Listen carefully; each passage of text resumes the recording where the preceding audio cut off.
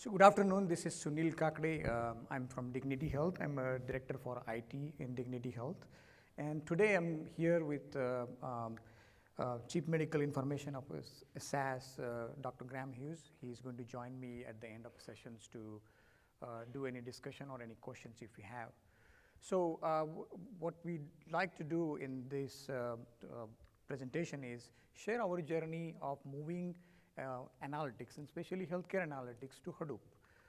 And like we started our program about a year back, and like Hadoop journey really started about 5 months back, and we wanted to show you our learnings and where we are at.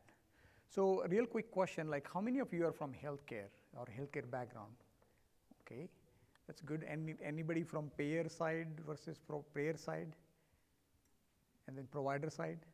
Okay. Thank you very much for responding to that, because healthcare is a different spectrum, different industry itself.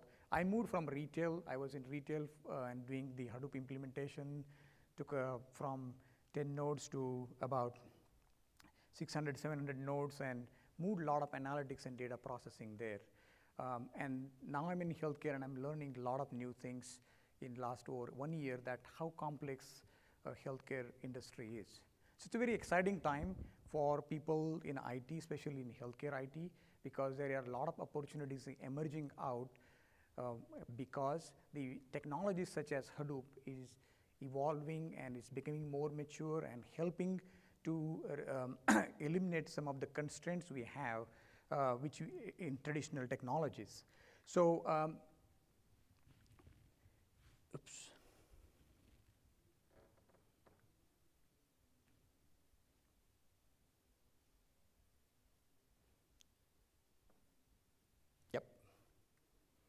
So no matter how much you prepare for this, like there will be one technical glitch. We can't predict that with analytics. So one of the things here, like, we want to quickly introduce you who we are, what is Dignity Health. So Dignity Health is one of the leading healthcare provider in the nation. As you can see, we have 13 billion in assets, 55,000 employees, 10,000 plus active physicians. We have 40 plus hospitals.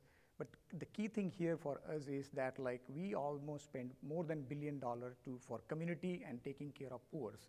That's what we stand for. Dignity Health stands for the human kindness. It's a notion that, like, proven notion, if we act with the kindness and we help each other, we can actually heal body, spirit, and mind. That's the motto of Dignity Health. So everything we do in Dignity Health is around human kindness. That's our philosophy. So as you can see that we have a presence all over the nation, and what this tells is that imagine how big our medical data ecosystem is. We have we have multiple registration systems, we have multiple acute systems. So data is flowing from multiple directions, and this is exactly a good opportunity to bring that data into one place. One of the challenges with healthcare analytics is, in current state, is there is a tremendous amount of pressure on a business.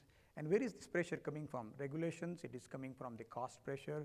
The business model itself is changing. You are moving from now a fee to service to you are going into the pop health. So what this calls for is a powerful capability, analytical capability, where you need to build and understand what is happening, what is going to happen, what has happened, and that analytical capability is the one which is going to help relieve some of the business performance pressure. So another aspect is healthcare is all about saving lives and giving the better patient outcome. So potential in healthcare is very high. And just to give an example, like over 1 million people get affected by sepsis condition in America. And if you probably don't know, like 28 to 50% of these people die. Sepsis, and this number is much more higher than the total number of prostate cancer, breast cancer, and AIDS combined. Now, why we are talking about this is one situation where the condition itself is a time sensitive. Sooner you act and analyze, you have potential to save that life. And if you look at the burden this condition puts into the, like if you have 2% of the hospitalization happening and 17% of deaths are contributed to sepsis.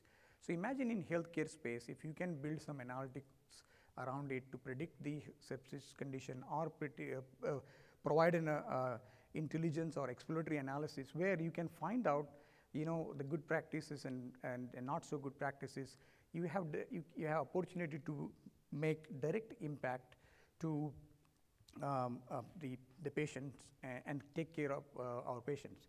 So if you look at the dignity, as we said, like we have 40 plus hospitals and multiple medical systems, there is a lot of data. We have data like, it's 30 per terabyte data, but data is there in silos. So what if we can bring in one place, then we can start analyzing the complete episodes for a particular person. And that's where opportunities. And once you analyze that and giving that information to right people can actually make a lot of difference. Now, this is the slide from Iron Mountain. What this is showing is, if you look at this, the challenges with the healthcare data, this is a one dimension of it, where you have a very sophisticated equipment. Data is generating in the real time, coming from different equipments. And if you look at this slide, like, the patient is right there. So we are generating so much of data to do what? Monitoring. But what if we can do analytics on top of that? We can actually have potential to reduce any risk associated with the patients. Now, the challenges with healthcare data is, number one, is complexity. It is a lot of proprietary formats are there. If you have heard the terms like HL7, etc. And this complexity actually creates a lot of obstacle for doing analytics. The variety of data is high. Like if you go to one EMR versus another EMR versus on one register system, the data starts, although functionally it's the same data, it starts becoming different. So making analytics becomes extremely complex. It's a fast data, like it's constantly evolving. Now, one of the thing here is you could put a very solid big data platform, can absorb as much of data you can. You can even tackle the variety and complexity. But the biggest complexity for healthcare is handling this data in terms of privacy. If you cannot get your privacy right, the protection of privacy right for a data, you basically doesn't matter how big your Hadoop cluster is or whether you're using HBase or Prisma, that doesn't matter at all. So these are the challenges one needs to take care before even if you venture into launching your first production job. Now that's the one side of it. The other side of the data challenges is a lot of this data is sitting into the legacy format. Now our data is not in the paper format. That's just the symbolic picture here. But what we are saying is, if you may have a data, but if you cannot interpret that data for analytics, it's there and it's a dark data. Like we have data in the mainframe format. So you can imagine the files is sitting in the flat files with the COBOL layouts where you have a, flat file is having 17 different formats and each format need to be read in a differently.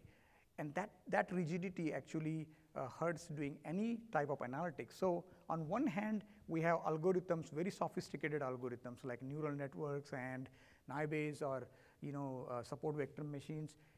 Those can do miracles to do a good prediction. But how do I get data to those algorithms and that logic? That's the challenge.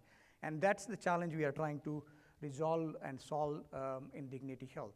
So what this needs is a complete different mindset. The mindset which goes beyond our traditional thinking of business intelligence, where I can ETL data, bring the data, somebody asks me, give me a report, I give the report, and then I keep report. So sometime you may have 10,000 employees and 20,000 reports. So we don't know whether everybody's looking at this report, but you are churning the data and producing the insight which is either outdated or dead.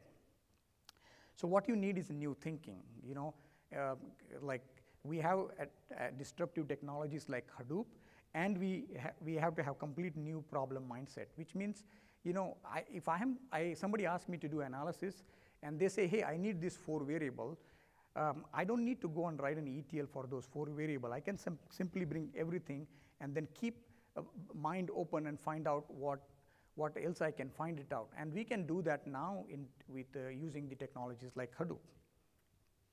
So with that in a mindset, and with the goal to build a world-class like future state analytical platform, we partnered with SAS and come up with this concept of enterprise data hub. And what if you notice there, like, it's Hadoop centric. You got Hadoop in the center. However, we brought in the unified processes. That's the governance we are putting in place. And then on top of that, we are taking advantage of much more matured analytical platform of SAS. And so we are taking these two ecosystems and putting this together. And I'll explain you what are the advantages of this combination is. If you look at this, what we are trying to do is we want to build a platform once which can take care of all workloads. It should help me with writing ETL. I don't need to go and create another platform for writing ETL. It will act as a data reservoir or the data lake. It can keep as much data. It is scalable. I can do a search. I don't have to go and invest into another search engine. I can do a machine learning in combination with some of the SAS tools. I have the security platform established on top of that. We can do text mining. We can do natural language processing, all those capabilities. So this is this concept thing. What we found the advantage of extending our relationship with SAS, which is that like SAS does all type of analytics, and they've been doing for more than 30 years. And we could easily turn on the value for any of the insight because I have my data, and as soon as I turn on one of the algorithm, I start getting the value. So that's the integration really helping.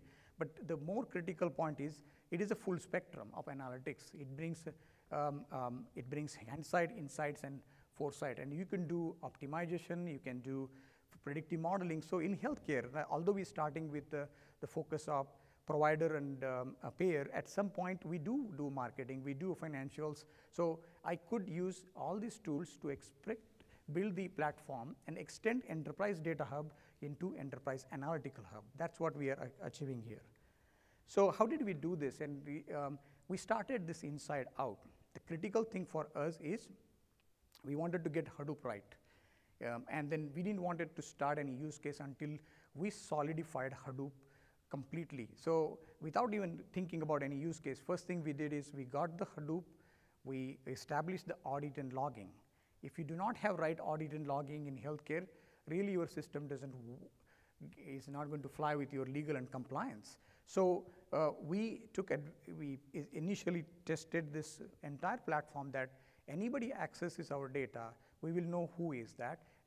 We will also find out that what time that data is accessed. In fact, some of these logs will become a part of Hadoop cluster itself. So as somebody accessing something, these logs will start getting and streamed into Hadoop. Then we went to the establishing the security, which is very, very critical. So we took advantage of SAS's security intelligence platform. What it allows us to do is, it allows us to set the role-based security as well as it can allow us to do metadata-based security. Why is this important? Obviously, we are securing Hadoop cluster with Kerberos and then Sentry to do what Hadoop is doing. But this analytics at the end of the day is going to go to the end users. And these analytics need to be absolutely secured so that we can, with confidence, we can give our platforms to the end users. Then we established the data governance. There is a broad conversation about what is data governance is. It's not just one product will turn on your data governance. It starts with your own philosophy and your own processes you are putting around that. Our simple philosophy about data governance is this: bring data once, do not bring it again. That starts with creating single source of truth. If a patient got registered once, you should have one entry for that. And that allows us to use some of the concept from Hadoop, which is extract, load, and then transform. That's what we are doing. We are not using our traditional approach of ETL. We believe ETL is it's not relevant anymore. We can just do EL and then write as many transformation I need. It's establishing the governance, tighter governance on data. We actually check everybody who is going to create a Hive table. Why are they creating? What is the reason? What is the source of it? And if it is already created, you do not need to. And after establishing the data governance, then we started our use case, the journey of use cases. Now, our experience is if you get this first 4 right, your speed of the use cases started getting, and you can run the use cases in parallel. One of the use cases is like, yeah, we process the data and push into analytical enterprise miner SAS tool, which does a predictive modeling for us. And at the same time, I'm doing the exploration analytics using the tool called SAS Visual Analytics. Okay. So one other thing we did is like we didn't go and buy our own hardware and start assembling the Hadoop cluster. We put this into in cloud. So we are SAS is our partner in this engagement. They have the cloud, and we took advantage of their cloud where we put the our Hadoop cluster. So what this does to us is we are focusing truly on what we want to do, which is analytics. I do not need to monitor a Hadoop cluster.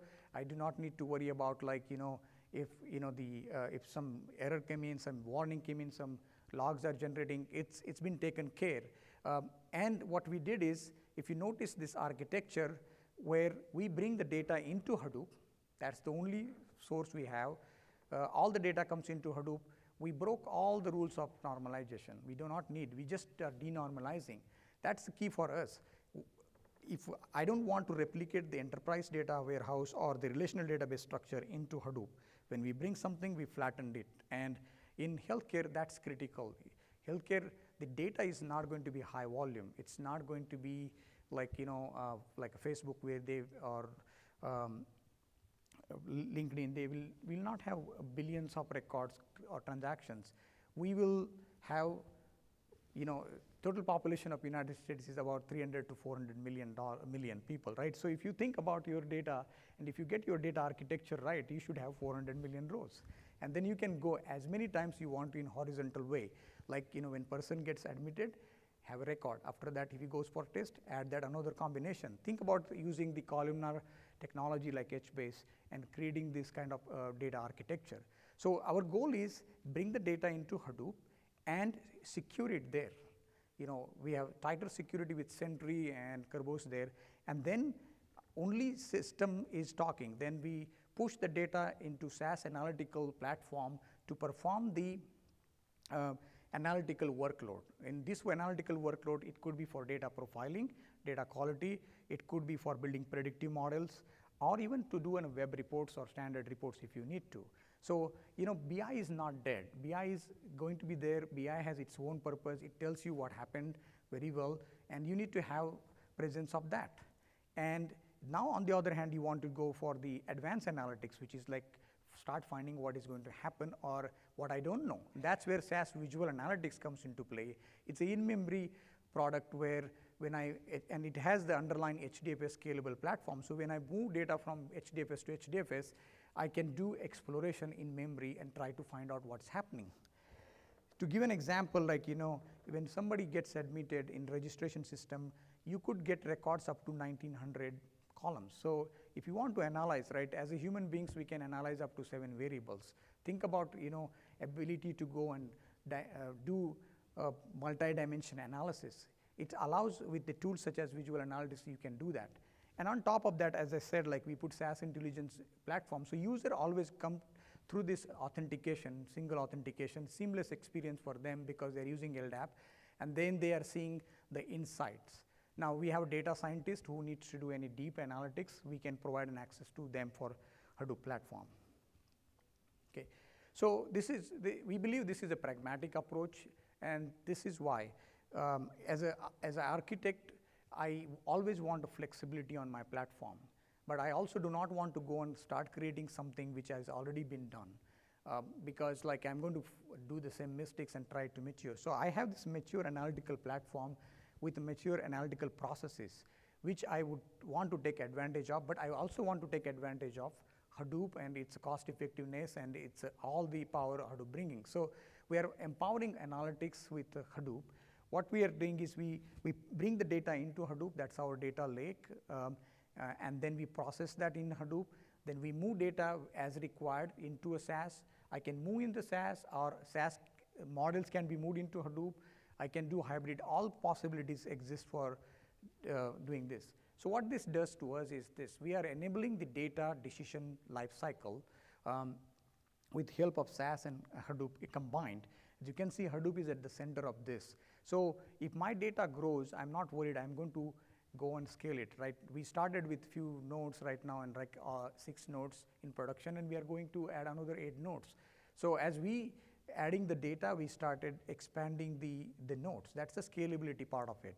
And then, you know, I can process the, at the same time, the power of this, I can run multiple use cases. The use cases that actually can do an exploration type of analytics, can do predictive analytics, can also do a modernization of the legacy systems, etc. Now, as I said, the different design pattern, that's what I'm looking as an architect. Like, I do not want to lock everything into one particular format, so my solution starts becoming more like fitting into the tools I have. I can do the pure Hadoop play. I can do all the workload which makes sense into Hadoop. We'll do it when we need to, let's say, run a decision tree algorithm. I don't want to go and create a decision tree algorithms. One of the learning we have in Hadoop space is, like, you know, Mahout was taking good shape, but right now Mahout is not production ready in my view for the many of the algorithms. So, you know, my option is go and hire a data scientist and ask that data scientist to write a code. He's going to pick a code, and what we are doing is we are writing the same algorithm which is already exists somewhere else. So what SAS allows us to do is, with Enterprise Miner, I can do neural network decision tree, I can do naive-Bayes, you know, I can do k-means clustering, association, anything I need to. That's the power. Like, now we are putting the synergy here with these two. If just in case I want to do all of this thing in memory, I can lift the data into memory and do an exploration there. So a couple of use cases, architecture is one of the use cases we have is we are building the predictive model. So although our theme is big data doesn't mean that a lot of data. You know, sometimes big data means lot of data. For example, if you are trying to build a predictive model for the congestive heart patients, how many congestive heart patients you are going to have? It's not going to be big data. It's not obviously everybody in America has congestive heart failure condition. That's not 400 million rows also. So in that case, what is smart thing to do is use, you know, as like in Keynote they said, use the big data to find the small data, and then do a smart analytics on that. So in this use case, like we use big data, that means data is in one place, and from there you extract the data which is very specific to what analytics you want to run, and bring and apply whichever the smartest algorithm you have. And that's the first part of it. In case your data suddenly grows, a lot of people get that same condition. Now you have a data challenge. What would you do is you ship this and use the high performance analytics capability and then push the analytics now into the Hadoop cluster itself. So both platforms exist. The second architecture here is that, like, when you want to do an exploration, like the exploration means, imagine if I create a long record into healthcare, which means every episode or incident since the birth of the person, you know, and if we start adding that, it would grow, and technology exists to support that now. And this is what, and you want to do exploration of that, you need a in-memory analytics platform. So visual analytics allows us to do that. Actually, it can even do a forecasting type of functions in the fly. There's all math computations in the fly. So in case the data grows, yes, you can push that analytics into parallel processing mode. So as a typical example here, like what you could do is, if you get your data right into Hadoop, if you build the data lake, and if you create a horizontal record, what happens now is you could run this type of analysis on the fly. This is one example where, like, you know, one of the challenges in healthcare is the cost of care. If you want to identify where the opportunities, where are my best practices, where my cost is low versus cost is high, I could do that variation analysis using the tools like this. As an example, in this case, like, you could see one of the bubble and start finding the anomalies here, like why would I have this particular facility you know, excessive cost versus some other facility, and you can drill down to the provider level and it is going to give insight. It's basically turning analytics on what we do on every day. We are not perfect as a human beings. We are going to learn from our mistakes or learn from what we do not do right. But it's important, how do I find what is not right? And these are the tools allow us to perform that analytics. So, oops. Okay. All right. So what we accomplished right now is, or program is for 1 year. We have enabled several capabilities of analytics, which is I can do machine learning, predictive analytics. I can do descriptive analytics using k-means. I can store as much of data I need. I can do a data transformation. I can bring the data from multiple sources, like I can bring data from AS400, mainframe, Oracle database, SQL Server database. No matter where data is, it is in one place. So now it's talking to each other. I can link that with the technology like the capabilities like UMPI. And we are healthcare. Our primary focus is giving the better quality. What this does us to do is, if we have any use case which can save lives, we should not be waiting for it because technology is constraining you. That was the theme for us. So when we build this, something that we don't want to go back and rebuild this again. We thought through this deeply, what is the best in the business, and we brought it together. So it's a one platform. It can absorb multiple data sources. We can do real-time analytics.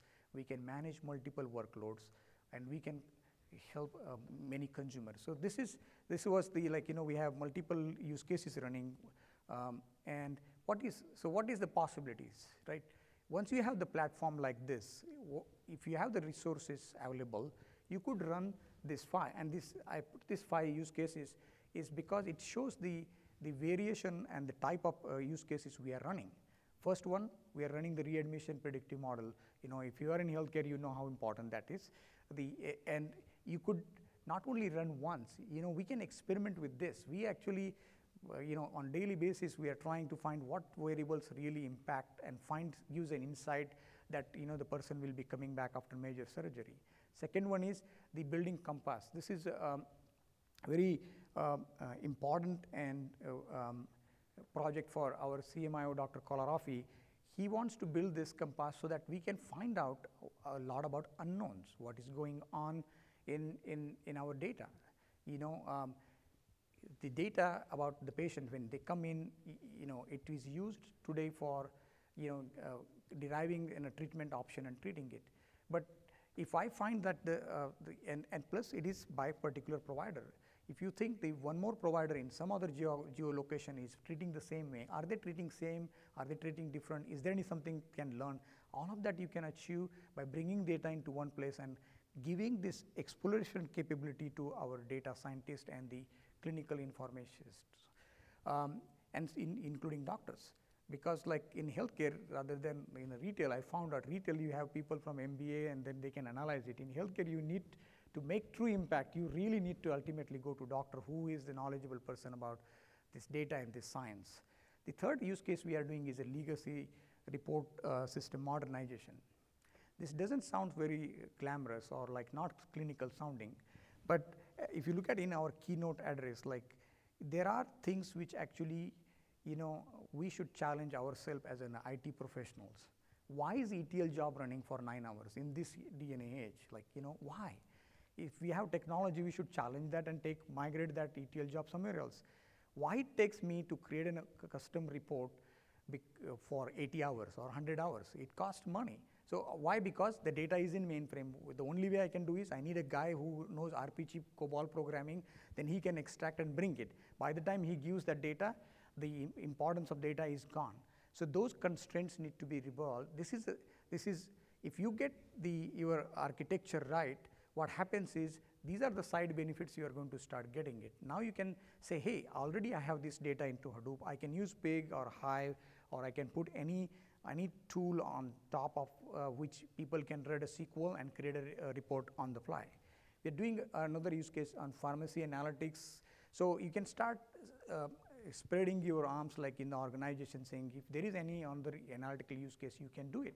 What's motivating here is like any IT project, and traditionally analytics project were treated like IT projects. So I will come up with estimation. I need data, ETL, and so on. So now what happens is, since data is already sourced, okay, and since data is ready to be processed, and the languages like Pig, etc., your productivity is very high with the programming.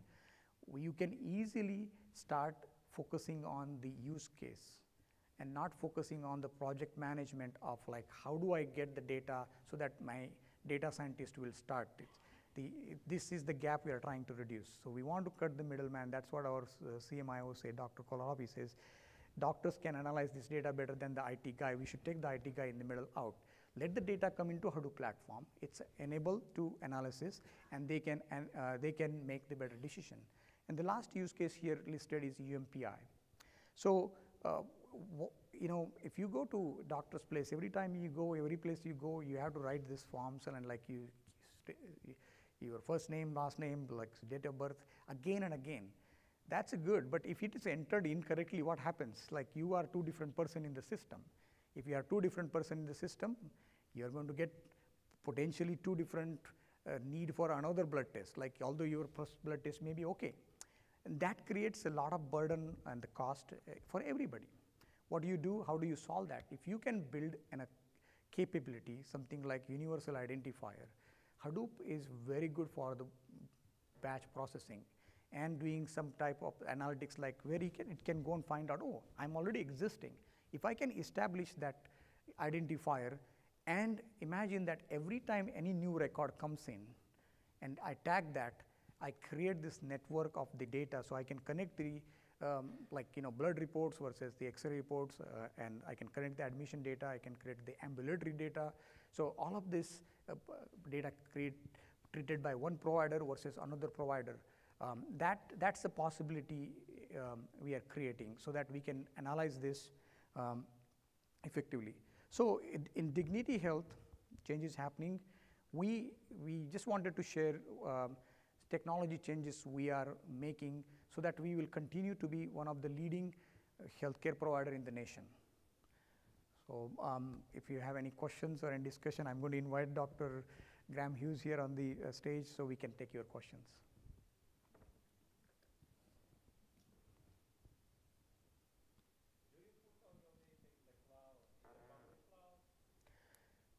This is the cloud infrastructure of SaaS. It's not Amazon cloud. So I would call like it's more like a private cloud.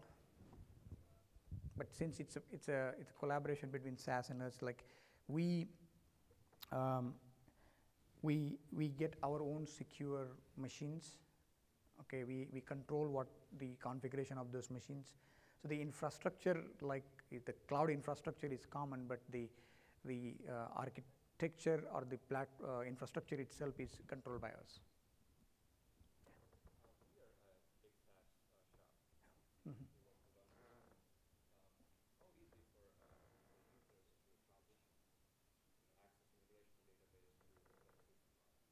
A great question.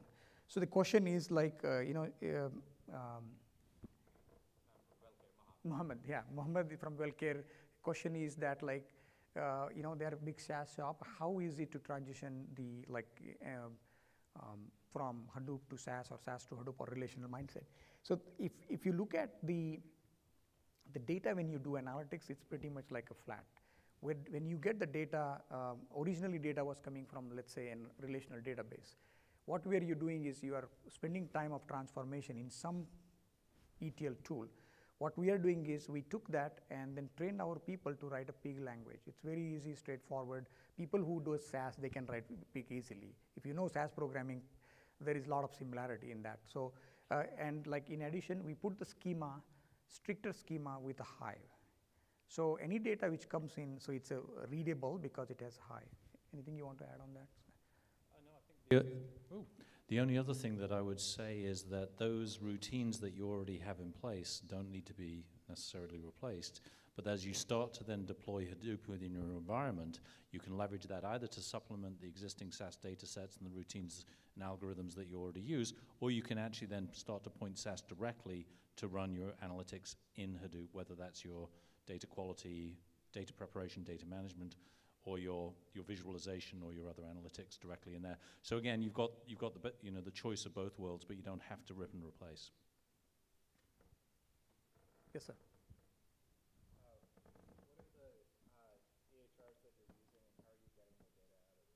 Great question.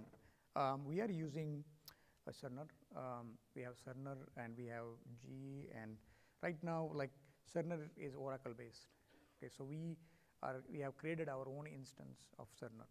So it has a real-time replication. We do not want to attack the transaction system, OLTP system. So we have the replica of OLTP in near-time synchronization, and then we are connecting Hadoop to this Oracle instance of Cerner.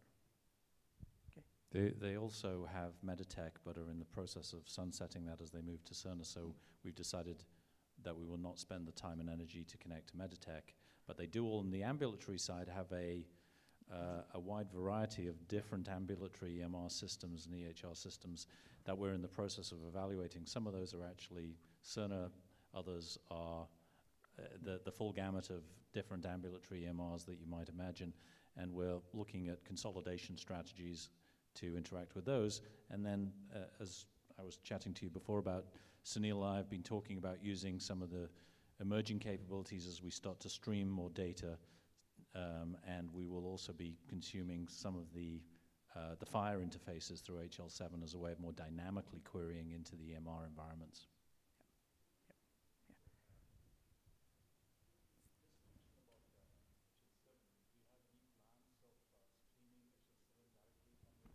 Yes, absolutely. That's a great question. So do we have a plan to consume HL7 into Hadoop? Yes.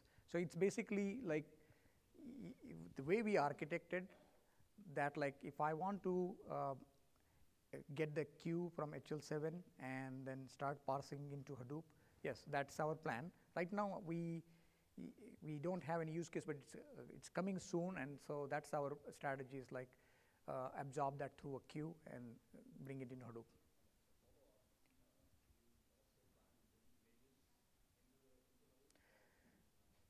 Capability exists, so that's what we decided. Like, you know, we have a platform. You can bring images and you can do analytics on that. We do not have any use case right now to bring the images, but technology constraint doesn't exist now.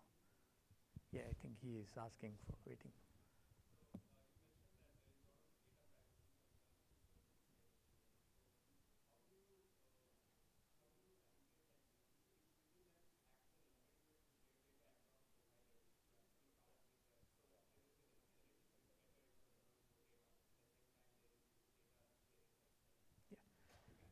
Okay, the great question. How do we address data sharing? It's like one hand we want to give the data to more people, other hand like you have to restrict it. So there are different user groups. So you have to start from there. There are user groups which supposed to know what exactly they need to know, and then there is a data scientist group, which needs to have So we have to define and that like is the role fits your need, and that's what we did with the role-based security. Like, role-based security allows us to actually control how much you can see and what you can see. Yes, yes, sir.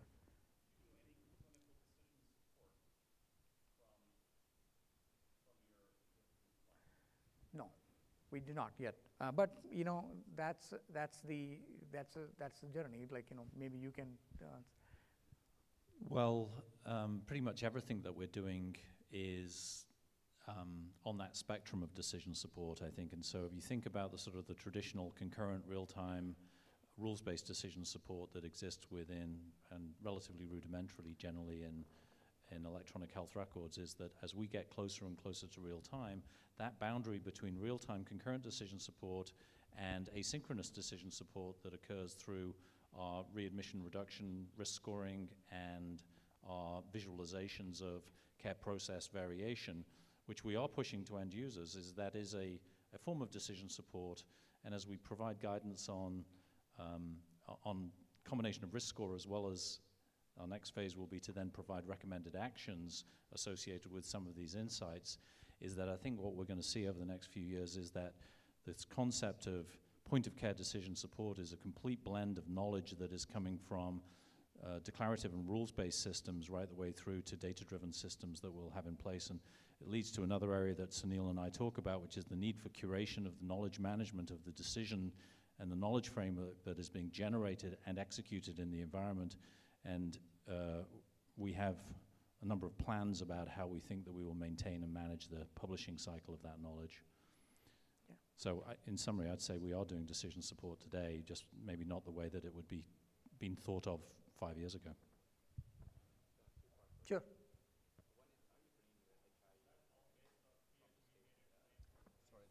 I think, can you wait? Yeah. Go ahead.